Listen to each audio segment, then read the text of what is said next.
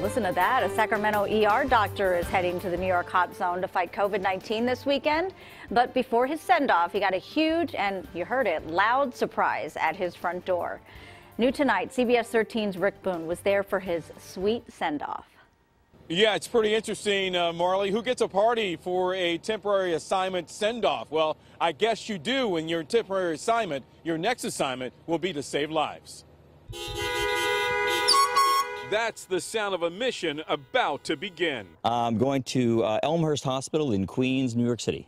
Dr. Eric Gross normally spends his time saving lives at UC Davis in the ER unit, but now his skills are on loan to the East Coast.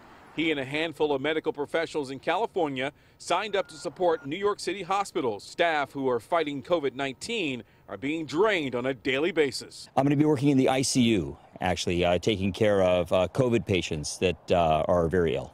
So before he departs in the morning, his friends in his martial arts group decided to give him a surprise send-off to remember. And they decided to bring us along.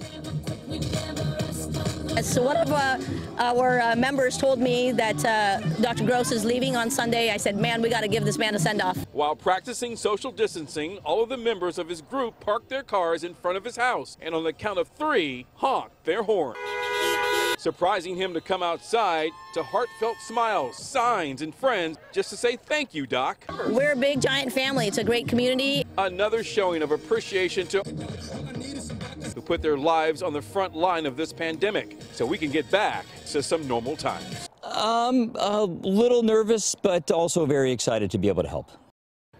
And that doctor said in good old doctor style, when he heard those horns outside, he actually prepared to run out of his door to save someone, thinking there was an accident nearby. So I guess at all times, he's always in that saving mode.